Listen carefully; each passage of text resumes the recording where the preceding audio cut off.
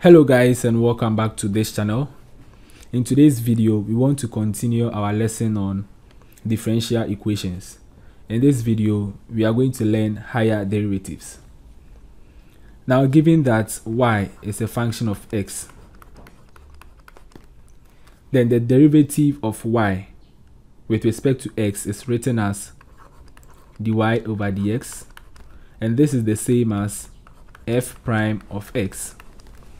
Now we call this the first derivative of y with respect to x. Assuming we differentiate dy dx with respect to x, then what we get is d square y over dx square. This is the same as f prime prime of x, and this is called the second derivative of y with respect to x. In the same way, let's differentiate the squared y over dx square with respect to x. Then we are going to get the cube y over the x cube, which is the same as f prime prime prime of x. This is called the third derivative of y with respect to x. So when you have a function y equals f of x, then when you differentiate y, you have dy dx, which is equal to f prime of x. This is called the first derivative of y with respect to x. Now, if you should differentiate dy dx with respect to x, then you have the second derivative of y with respect to x. And then when you differentiate the squared y over the x square with respect to x, you have the third derivative of y with respect to x. Now, having this information, let's tackle some few questions. So for the first question, we are to find dy dx, the squared y, the x square, and the cube y over the x cube when y is equal to 3x exponent 4 plus 2x cube plus 4x. So basically we are going to find the first, second, and third derivative of this function. So let's start with dy dx. Now we are going to differentiate this function term by term. So we have dy dx equals, when you differentiate 3x exponent 4, you have 4 times 3 is 12, so 12x cube, plus when you differentiate 2x cube, you have 6x square, and then when you differentiate 4x, you have 4. So the first derivative of this function is equal to 12x cube plus 6x square plus 4.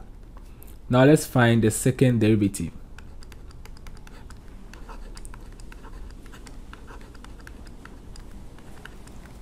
So to find the second derivative of y with respect to x, we are going to focus on this expression.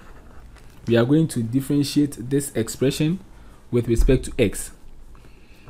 Now when you differentiate 12x cube, you have 12 times 3 is 36, so 36x square, plus when you differentiate 6x square, you have 12x, and then when you differentiate 4, which is a constant, you have 0. So the second derivative of y with respect to x is 36x square plus 12x. Now let's find the third derivative of y with respect to x. That is the cube y over the x cube. So for this, we are also going to focus on the squared y over the x square, this expression. So when you differentiate 36x square, you have 72x, and then when you differentiate 12x, you have 12. So basically you've been able to find the first, second, and third derivative of the function y equals 3x exponent 4 plus 2x cube plus 4x. Now let's solve our second example. So for the second question, given that y is equal to x exponent 4 minus x cube plus 4x minus 1, I find the second derivative of y with respect to x.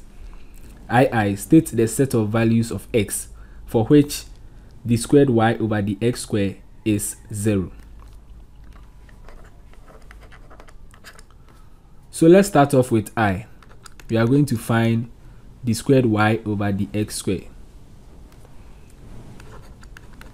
We have y equals x exponent 4 minus x cubed plus 4x minus 1. So before we find the second derivative of this function, we need to find the first derivative.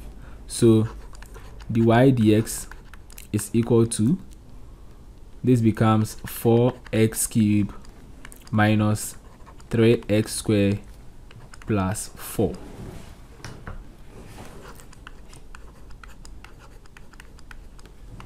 Then the square y over the x square becomes 4 times 3 is 12, 12x squared minus 3 times 2 is 6, 6x. When you differentiate this, it goes to 0. So we have the square y over the x square equals 12x squared minus 6x. So we can simplify this as we are going to factor out 6x.